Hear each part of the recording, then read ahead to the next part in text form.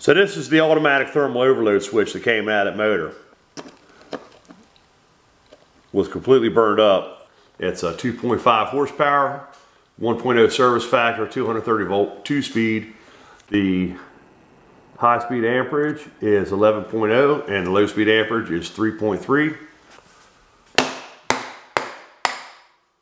Oh yeah, she's all blowed up. It might be all that's wrong with this motor besides being locked up. Let's build a Franken motor. I don't know if you guys remember last week we looking at this rotor.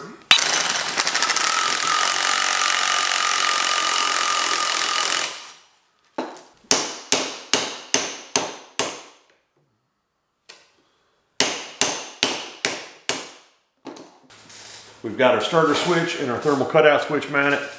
We've got a shim and a thrust washer that goes in there.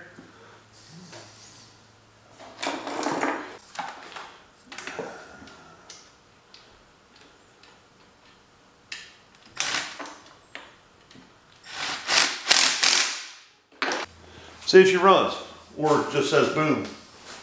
Might say boom.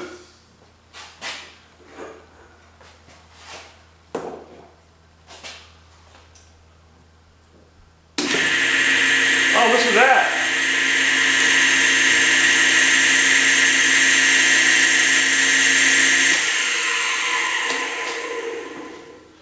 That junk front bearing I put in there don't sound too good, but it runs.